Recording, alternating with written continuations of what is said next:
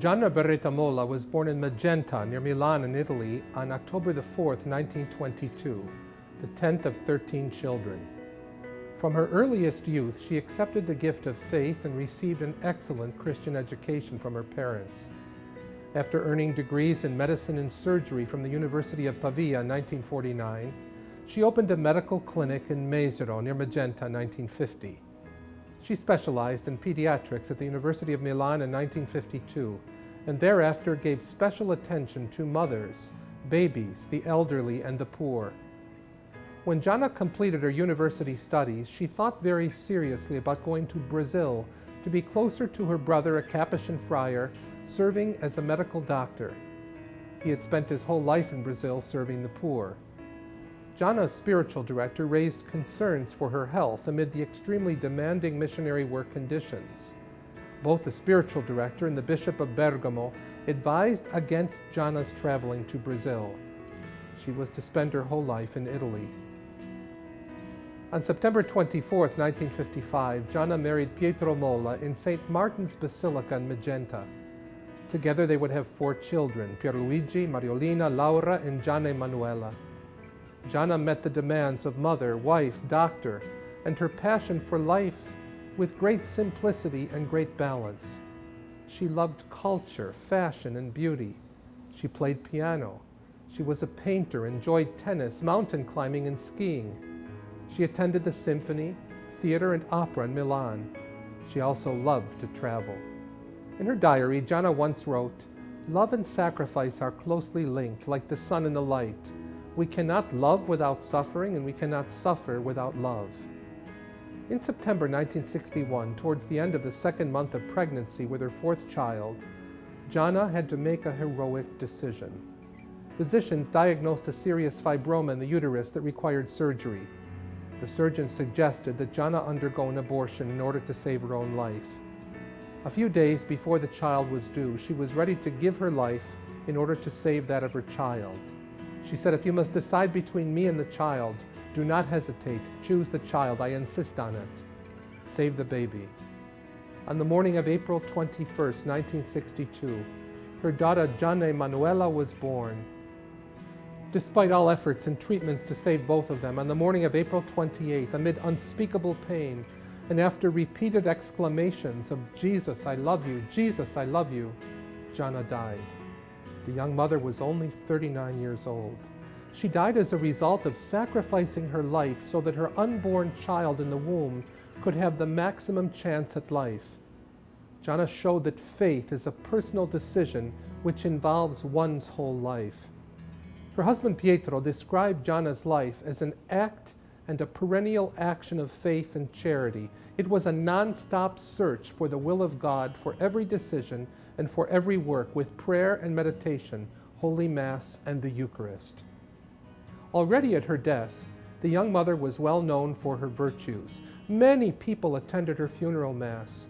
People spoke freely of her kindness and charity. Her fame did not cease when she was placed in the tomb of the little cemetery of Mesero. People continued to talk about her and speak about the way she lived an extraordinary, virtuous life. Several months after her death in December 1962, the Civil Provincial Administration of Milan presented St. Gianna's family with a gold medal in her memory. Talk of her holiness continued to spread, and in 1972, Cardinal Giovanni Colombo of Milan, having received the favorable opinion of the Bishops' Conference of Lombardy, promoted the cause for her beatification and requested the compilation of informative documents and records. This was the beginning of a long and extensive investigation that is undertaken in every cause for sainthood. On April 28, 1980, Cardinal Carlo Maria Martini, the newly appointed Archbishop of Milan, with the approval of Pope John Paul II, officially introduced the cause for beatification of the servant of God, Gianna Beretta Molla. The designs of Providence wished that both miracles required for her beatification and canonization would come from Brazil. The official miracle required for Gianna's beatification took place in her brother, Father Alberto's hospital in Brazil. Mrs. Lucia Silva Cirillo was hospitalized in October 1977 due to an infection following a cesarean delivery with a stillborn child. The physician's diagnosis was worrisome. The patient needed to be moved to another hospital equipped for a very difficult operation. The doctor's worries came to the attention of a nursing sister who prayed and asked others to pray to Gianna for this woman's healing.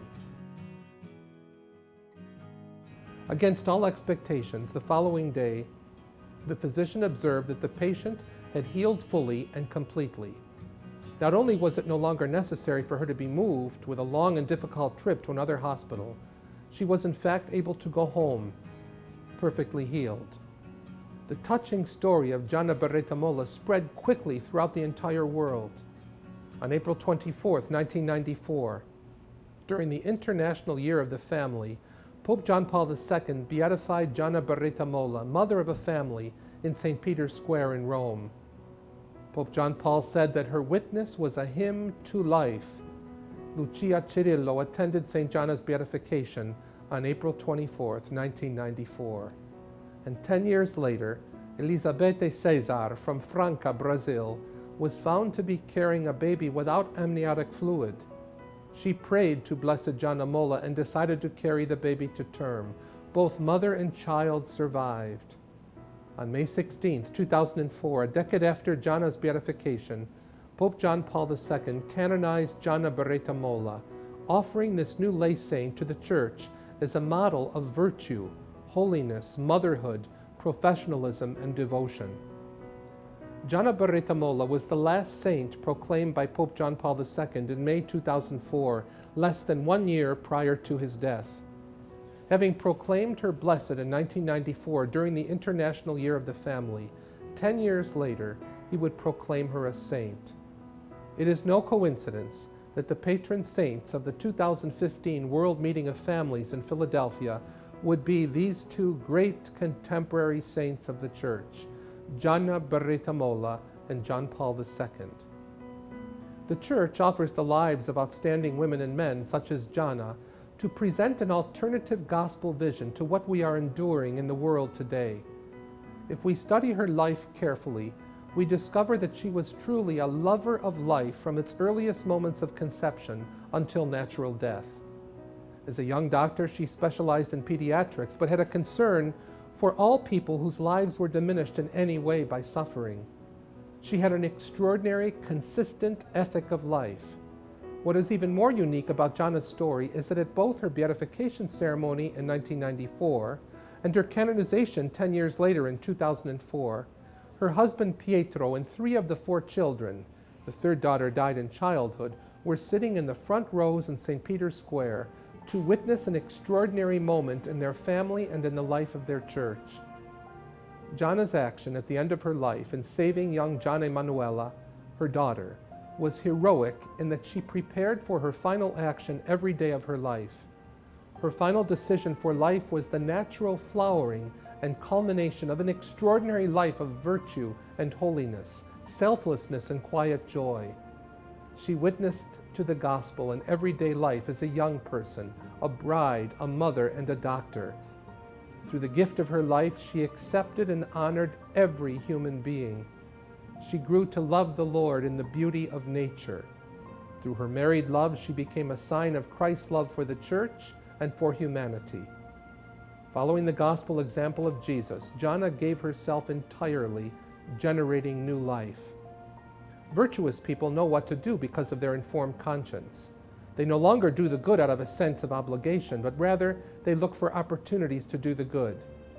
St. Gianna Molla continues to remind the Church and the world of the necessity of a consistent ethic of life from the earliest to the final moments of human life.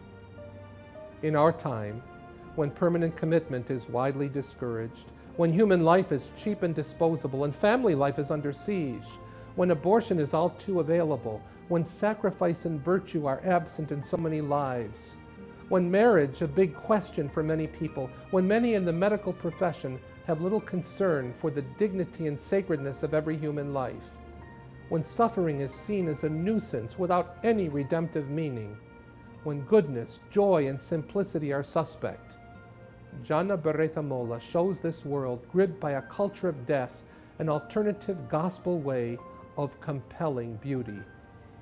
At the time of her beatification in 1994, Cardinal Carlo Maria Martini of Milan spoke these words during a meditation in the Magenta Basilica, the very place where Gianna had been married in 1955.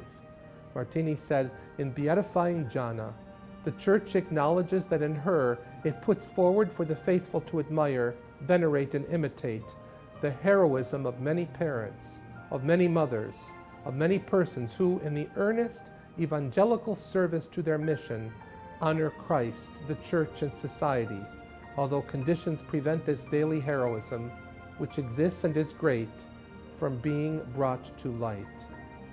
Cardinal Martini concluded in saying, "We are not elevating Gianna to the altars as if to excuse our own mediocrity, but rather to affirm that each of us can live a faithfulness that the Lord elevates to sainthood." May this pediatrician and mother of a family intercede for all families and all who are involved with the World Meeting of Families in Philadelphia. Saint Gianna, patron saint of mothers, physicians, and unborn children, pray for us and teach us to be agents and instruments of the culture of life.